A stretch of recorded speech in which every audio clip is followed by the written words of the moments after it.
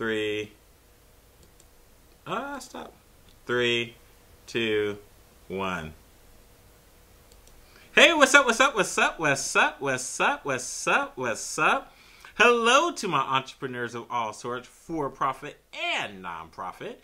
To my shakers and movers from all over the world. Thank you for tuning into our podcast this morning, afternoon, and or evening. Whenever you may be downloading this podcast, we appreciate your support. I'm your host, Nathan Webster, for Social Entrepreneur with Nathan A. Webster. This podcast is brought to you by NW and Associates, where we love helping you, consulting you through your marketing and website needs. So give us a call at 360-448-7439 because we're in Vancouver, but we can work remotely. Contact us via nwebsterllc.com if you want to reach out to us that way as well. So today's podcast is special, obviously, because you see me on the video, right? But we also got a guest. We got Black Girl Power with Shauntrice. Can you say what's up to the listeners? Hey, everybody. I'm so glad y'all tuned in, and I'm excited about talking with you about what we have going on here. Awesome, awesome, awesome. I'm excited. I'm not going to steal your thunder, so just let's get into it because I know you got a lot to share. So tell us, the listeners from all over the world, who you are, what you do. So my name is Shauntrice Martin. I'm the executive director for the Bay Area Urban Debate League. We serve hundreds of students in San Francisco, Oakland, the Greater Bay Area, and helping them prepare for college. The best part of this organization is that it's run by Black women, which is kind of rare, but also one of the most amazing things that exists in our organization is that we hire our alumni. So people who graduate from this program then go on to have leadership roles. And we do a lot more than that, but we'll get into that a little bit as the conversation flows. Well, no, we got to keep it going. So as it flows into it's Urban League. A lot of people don't know what Urban League is, so I need you to tell the listeners what that is. And also, why is it ran by all Black women? So the Bay Area Urban Debate League is one of 22 or so urban debate leagues across the country with a specific focus on recruiting Black, Latino, marginalized, low income, students with poor grades, recruiting them into policy debate in order to facilitate greater change. So cultivating the next W.B. Du Bois or the next Ella Baker, that's part of our goal, and making sure that we take the resources we have in policy debate and redistribute them to communities that are usually excluded. For myself, I debated for the University of Louisville back 10 years ago, a little more than 10 years ago. I don't want to show my age. And one thing it did for me first was give me a full scholarship. The second is I got to go out of the country. I went to the University of the West Indies in Trinidad. I went to Belize. I got to teach in the Dominican Republic. All these things happened because I was involved in policy debate. At the time, the entire debate community across the country was 0.7% Black. And my debate team was 90% of that 0.7%, not 7%, 0.7%. There was a study by Dr. Shelton K. Hill that kind of went through. Keep going, because wow, this is like, hold on. You said, but there was a study. Point, like, are you saying like 1% basically, or are you were like 0. 1%, less than 1%. And this was back when I debated in college, and debate had already been around for decades, right? So Dr. Shelton K. Hill did a study about why there are so few Black people involved in policy debate. It's not like we're dumb, right? We're definitely intelligent. We produce scholars just like any other race. So what he looked at was the motivation of people who debate, right? So the Black people who debated had a certain style, like had a certain swag that other people didn't have, but that was punished, right? The point in debate was to be as robotic as possible, to be objective, to not talk about your community and your social location. So a lot of people stylistically who were Black were radically different than people who were traditionally in debate, white, wealthy males.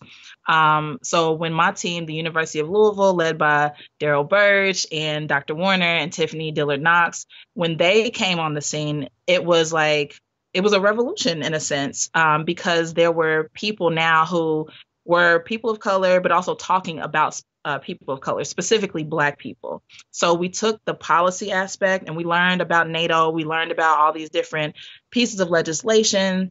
And we took that and related it to our social location. When I started debating, a 19-year-old man named Michael Newby was shot in the back by the police.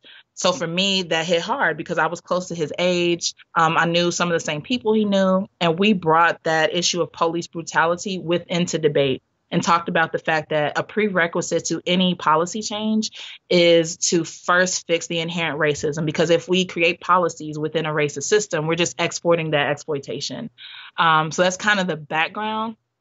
And from that and other organizations who recognize there are no Black people, there are no Latino people, there are no people who speak English as a second language. That started sort of a movement to get more so-called urban students involved in policy debate, to diversify it and to create a pipeline of success so that if someone debates in high school, then they have a pipeline to college debate or to becoming an attorney or a senator. Our program director is actually running for office right now. So we wanted to create something sustainable that allowed people to get access to the rewards and benefits of policy debate. It's been an incredible journey, but the reason why I specifically work with the Bay Area Urban Debate League is because we hire at least 90% of our staff tends to be alumni from the program.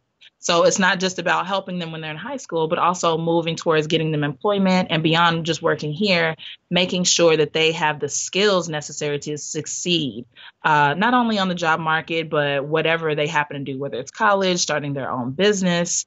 And that's a really unique thing that Urban Debate Leagues offer that I'm very happy to be a part of. Wow, yeah, so that's a little bit.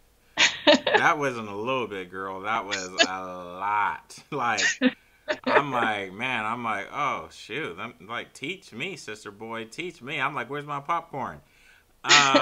So you said University of Louisville, you got a full ride scholarship. Like, yo, I didn't even know that's even possible. But, I mean, anything's possible, especially with these competitions. But you're in the Bay Area? Like, how'd you get way out here? So, hold on. Like, this is like, wow, you're missing, like, fill in the details. So I've actually been involved with the Bay Area Urban Debate League for 10 years. So when I graduated from college, a lot of college students from the debate community are then hired as coaches for younger students or as consultants or as directors. So my first summer out of college, I was offered a summer position to come and teach at one of the camps. So that's where I started my involvement. And from there, I worked in the Washington Urban Debate League, New York Urban Debate League, Miami, Silicon Valley. So it's sort of a family, and maybe a better way to describe it is a gang, because you can't get out. Not in a bad way. Not in a bad way, but okay. It's a family that no matter where you go, you just have a network. And so I went from working in DC with their Urban Debate League, in the Washington Urban Debate League, and working with the Baltimore Urban Debate League, to transitioning to California about 3 years ago. And I just have been amazed by the students, and that's really what drives the organization. We have, at our biggest capacity, I think we had about 450 or so students in the Bay Area, which is unheard of for a youth program, especially one that's academic, because a lot of people, when they hear debate, it sounds boring. Like, it's a harder sell than basketball or, like any of these soccer camps. So for our students, I'm especially intrigued by the ones who will show up on Saturday at 7 a.m. to debate until 7 p.m. And we'll go hard. And for our most advanced students, they will go to like a Stanford or Berkeley or Harvard debate tournament from 7 a.m. to midnight and do that for 3 days in a row. Right. So part of the reason I decided to stay out here in the Bay Area was because our students are especially gifted and they face so much, like they have so much trauma. There are students who are involved in trafficking, which is really prevalent out here in Oakland. There are students who are the sole provider for their family, students who serve as a translator for their parents. So they have all these issues, but they still come and debate. They still volunteer their time. They still come back after they graduate high school and work with us. So for me, that is a unique thing. Although all the urban debate leagues, I feel like, are good organizations. They're strong. They have aspects that are wonderful. The Bay Area Urban Debate League specifically focuses on retention of our students, not just like come one time or come a few times and then we'll see you later. It's about having a higher quality of education and a higher quality of relationships between our staff and the students. I think that's absolutely amazing. Our staff are some of the strongest that I've seen in any group, very dedicated, going above and beyond, and they really connect with the students. And I think that's something you can't really teach. There's not a way to train that. But our staff is particularly interested in making sure our students succeed. Is this maybe where you're talking about the Black Girl Power as your specific resource, your superpower? Because I mean, I don't want to say you can identify with them because I don't know. I ain't trying to get up in your business and say all your business because Louisville is down south. Yeah. that ain't the same thing as going to Cali. So like how do you guys how are you so successful? So a lot of it dates back to 10 or so years ago when the organization first started. The first group of students we had were just phenomenal. There were students who were homeless or who went through all these issues. And there are also students who have like a perfect home and don't have any troubles and have money. But for the most part, our students are from backgrounds that would traditionally hinder them from academic success. So our focus has always been on the students. Like, what do the students want to talk about? They get to vote on the topic. They have a lot of decision-making power in our organization. And because the start of our organization, there were primarily Black and Brown students of color, they were the ones who shaped the organization. So even to this day, in hiring alum, that is an idea from the students themselves. They want to see people who look like them in positions of power in decision-making roles. So having that as our core, having students as the center is what has allowed us to continue for 10 years. And we've had ups and downs even before I got here. But one thing I've seen that's been consistent over this decade of our existence is that it is focused on students, specifically on students who are traditionally marginalized. And that's something that a lot of organizations shy away from because it seems like it could be a liability, or we just want someone who's professional, quote unquote. Whereas we want someone who cares about the kids first and foremost. Like if you don't have the training or you may have an associate's instead of a bachelor's, or you have only worked at Target or wherever else, and not like an office. We don't care as much about that as we care about you focusing on our students because they are the most important part of this job. So yeah, and of course that means we're going to get Black Girl Magic. I spoke about our program director earlier. I met her when she was in this program 10 years ago. And our current program coordinator was also in this program, and they bring a particular area of expertise that cannot be taught. They have been able to resolve conflicts in ways that other people wouldn't even think of. Like if a student is about to fight, right? Or if a student is just really sad, if a student can't make it to the tournament because they have to take their brother and sister to school. Like these are women who have been able to like find childcare for other people's children, who have been able to get access to scholarship that traditionally we're blocked off from. Women who at the drop of a dime could tell you 10 different resources for a student who is about to be on probation, right? So when they come out of incarceration, they have options so they don't go right back in. That's something that exists because they are from the communities that we serve.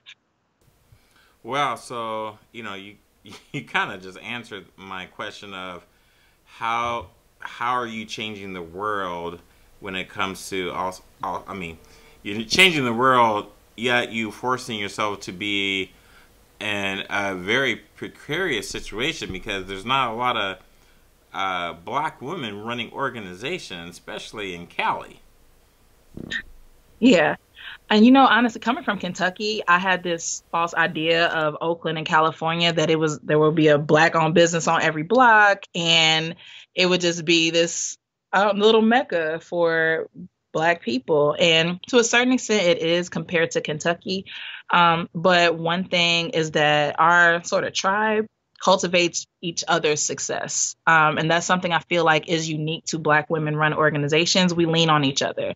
If there's an issue, there's not a fear of I will be looked at as less than.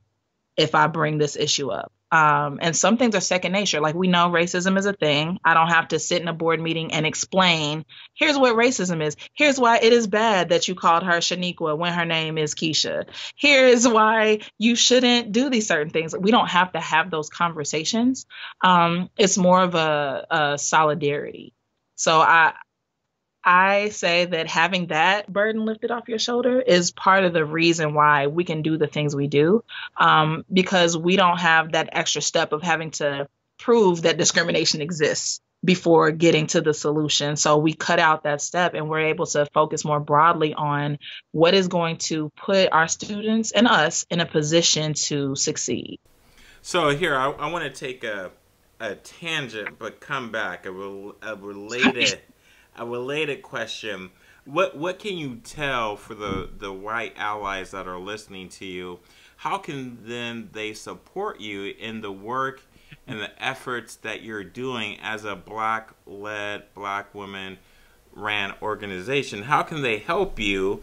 And that maybe is, white allies, both men and women, because I know that's a difference as well. It definitely is. So the first thing would be to listen to Black women and trust Black women. There has been a tendency in some of the organizations I've been part of that there's always like, not a second guessing, because I think a healthy amount of skepticism is good, right? You have to do your due diligence. But there's been like a second, third, fourth, fifth guessing, even after there's a Black woman who has been able to defend why she makes certain choices and that the results are the ones that you desired in the first place. So I think just trusting Black women more, trusting women of color in general, people of color in general, for certain things that they don't necessarily have expertise on. For instance, when, as she's known now, Barbecue Becky did what she did, there were some people who said, well, she just felt unsafe or she wasn't sure, or maybe, right? But there were Black people all over the country and all over the world, arguably, who said, no, this is wrong. This is racist. She did this because these are Black people, right? And there was still that voice of like, well, come on now. She's nice. She's a professor, or she, I think she had good intentions. That good intention thing is something Ella Baker talked about, right? Like, good intentions don't necessarily mean that I don't get hurt. Like, oh, you didn't mean to call the police on me and get me arrested when I was innocent? Okay, it's fine. Right. So I think focusing on trusting Black women, number one, but also then like getting other people to do the same. It's one thing if a white person says, I'm actively going to try to be anti-racist, but also calling out their colleagues and friends who do racist things or who habitually commit microaggressions, right? So I think it's a two-step process. One is acknowledging that you do the things and trying to stop them. Two is sort of exporting your level of consciousness now. And if you're in a meeting where someone says something racist or like calls a Black coworker ghetto, or anything like that, call it out. And it's going to suck for you because you're going to be that one person who always calls it out. But that's how we feel every day. So I think as a white person or even a non-Black person of color who is in a position of power, to number one, hold yourself accountable. But number two, which may be more important, is to spread the word and hold other people accountable. The more you call it out, the more people recognize it. And that's not something we can do because white people don't necessarily feel comfortable in a room saying something racist when I'm there. Their guard is up. But when they're around other white people, things happen that if a Black person was in the room would be seen as wrong. But absent our presence, we need someone to advocate. And I think that is a really good way to be an ally that doesn't step on our toes. And it isn't like a Jesus complex or a savior complex. It's more of like, I'm recognizing what I do. And when I see it in others, I'm going to call it out as well. Same thing for men who are sexist, right? There are some spaces like a locker room or a barbershop where there might not be women and sexist things happen. And it is the man who is in the room's job, if he wants to be an ally, to call those things out and try to actively create change. So I think it would be the same thing for an ally. Just have our back even when we're not there. I like that. Have your back. I like that. I like that. So I don't know. I mean, you said her name. I don't know if she's your hero, but who would you consider a professional hero or mentor if you had the chance to be mentored by someone? Who would that person be? So I actually have two. My mentor, who's actually my mentor, is James Rowland. He's the executive director for the Atlanta Urban Debate League. And he was the only black judge I had when I debated in college. So I kind of was clinging to him by default because he was the only one who looked like me. But he's actually a phenomenal leader and he cares a lot about students and has given me excellent advice over the years. And then the other person who is not someone I can meet, but would have been Ella Baker. She was, I mean, an amazing leader because she was so different than most leaders. Like she didn't clamor for the fame or the recognition. She just did the work. And for me, her and Fannie Lou Hamer are kind of close in the way that they led. But Ella Baker is definitely someone who, if I could have been mentored by her, like I think I would have been even better. The legacy she left behind is one that I would like to leave behind. The Ella Baker Freedom Schools are amazing. I volunteer with the Freedom Center, the Ella Baker Freedom Center here in Oakland, where we write letters to people who are incarcerated and try to get them resources. And it's just everything that is done in her name is a type of thing I want to do and be involved in. So yeah, if I could combine James Rowland and Ella Baker, that would just be the perfect mentor. Okay, fair enough. We'll say two. Not one and the same, but something the same. All right, so a couple of questions to end the or conclude the interview here. What would be a fun fact about you that maybe someone doesn't know? I overshare on social media, so I don't know how many fun facts people don't know about me. I think one fact that is not fun, but is really important for any leader, especially a Black woman in a traditionally non-Black led role, is that half the time I am terrified and have anxiety. Like, it's not a fun fact, but it's important because I feel like we have that imposter syndrome, and we often feel like I'm inferior, I'm doing everything wrong, and they're just waiting to replace me. Like, I have that feeling every single week. At least once a month, I'm like, oh, I need to quit so they can actually get a good ED. Or, so like, I feel like letting people know that about me is a relief because there are a lot of people who are far more qualified than myself, even though I'm very qualified, who feel like they're not doing a good job, who feel like I'm messing up every single thing. And I mean, we probably are messing up a bunch of stuff, right? We're human. Especially a young ED, you're going to mess up a whole bunch of times. But knowing that other people are also messing up and also have anxiety and fear and even depression for some people, right? Knowing that, I feel like is a fact that folks need to embrace because then it means when I have those feelings, I don't feel alone. That's one thing my mentor has taught me and I've experienced in this job.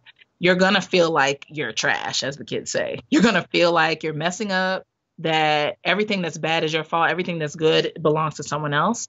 But the reality is you're probably doing an amazing job, regardless of the criticism. The thing about being an executive director is you mostly get the complaints. You're like Toby from The Office, and it does not feel good most of the time.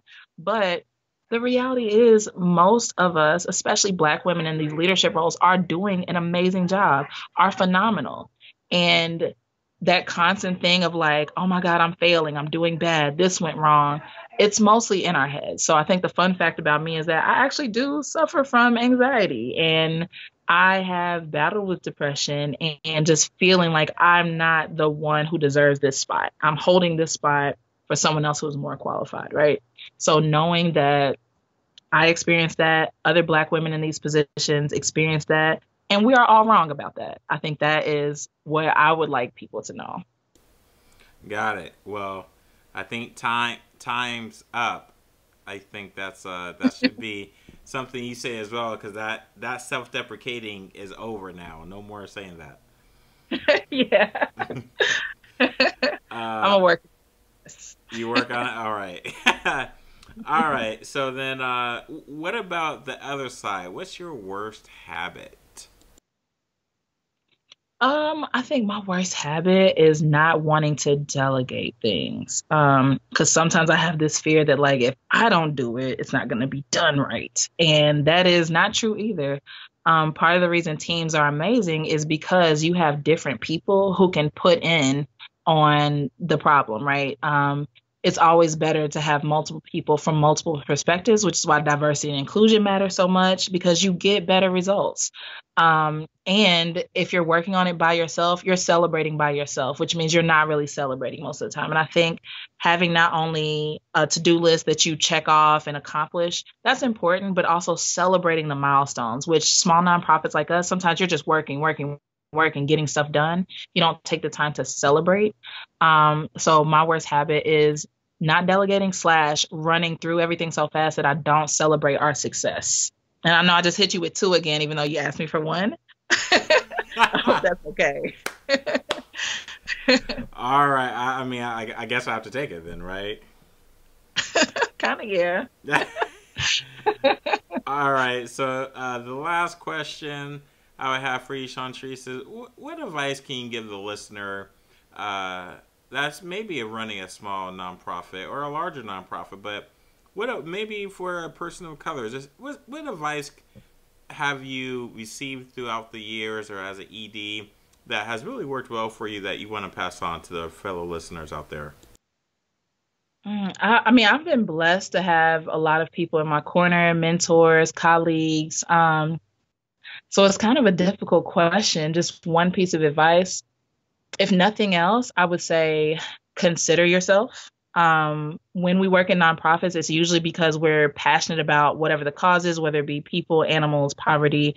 And we can kind of get caught up in that where we're drowning. And this is emotional labor, quite honestly. No matter how far removed you are from the clients or the students, you still feel what they go through. And especially when students start to trust you and confide in you, it can be a lot to take on. So I think considering yourself, whether that's you meditate, for me, I box, people might hike or go running or just like go to a basketball game. But I would suggest to consider yourself because oftentimes, especially with Black women, we put everyone else's needs ahead of ours. And then we end up with hypertension and all these issues related to health and, mental health issues that we never take the time to work out. So consider yourself and know that that's okay. Like sometimes you just got to take time and recharge. And that's not only okay, that's a healthy, mature adult thing to do. Well, not everybody can wear unicorn shirts, Shauntrice.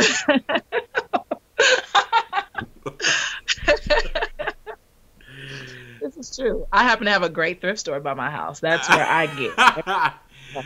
I think, I was thinking about, with that unicorn is, that's the valuation when you're the $1 billion unicorn. But that, that's the number one problem that we don't do is we give so much away of ourselves that we don't come back and take care of ourselves, which is, at the end of the day, we got to take care of ourselves. Yep. Somebody told me this once, and I never thought about it until recently. But when they tell you put your mask on first, as a mom, I'm like, no, I'm gonna put my child's mask on, right? That's my instinct. But if you've been passed out, you can't help anybody else. So I think that notion of like put your mask on first, that way you can help more people. And that's something we tend not to do as Black women, and I think we should do more. We're always filling up other people's cup, and when ours is empty, we're just out here thirsty and dehydrated. So filling our own cup up first. There are times when you should be selfless, but there are times when you should focus on yourself. And I just hope that more of us consider ourselves when making decisions, whether career or personal. All right, and for the listeners that want to find more about where you overshare or where they can get all this information from, what social media handles can you give them? So the first one is Facebook because I'm always on there. And you can @ me, Shauntrice Martin, ShauntriceMartin. And you can find our organization at Bay Debate, BAYDEBATE. And on social media, on Twitter, you can find us at BAUDL. So we try to keep it simple for y'all.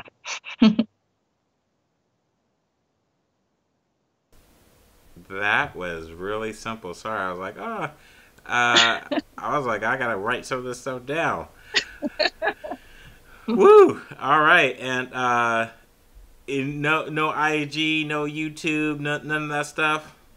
No, we keep it simple around these parts. People get caught up on IG and YouTube, so we try to stay off of those. That's Snap. You better stay off of Snap. Oh, I don't even have that app. I don't even know how it operates. I just know kids get in trouble for it. So, yeah, I'm gonna stay in my lane with the Facebook and Twitter. I can keep that together. Well, Shauntrice, I want to say thank you so much for joining us today, and I can't wait for my listeners to get a chance to peep you out on what do these youngins say? I don't know what they say. Child, you'll know better than me. I done already said my two little phrases that I know from the children. Oh, wait a minute. No, I got another one. It's lit. It's lit. That's a good thing, I think. So. Yeah, that is a good thing. All right, y'all. Well, I'm going to call it a wrap. I want to say thank you again for all of our listeners worldwide tuning into Social Entrepreneur with Nathan A. Webster, where I wish you much success in all your endeavors. Dream big and Godspeed. I'm out. Bye, Shauntrice. Bye.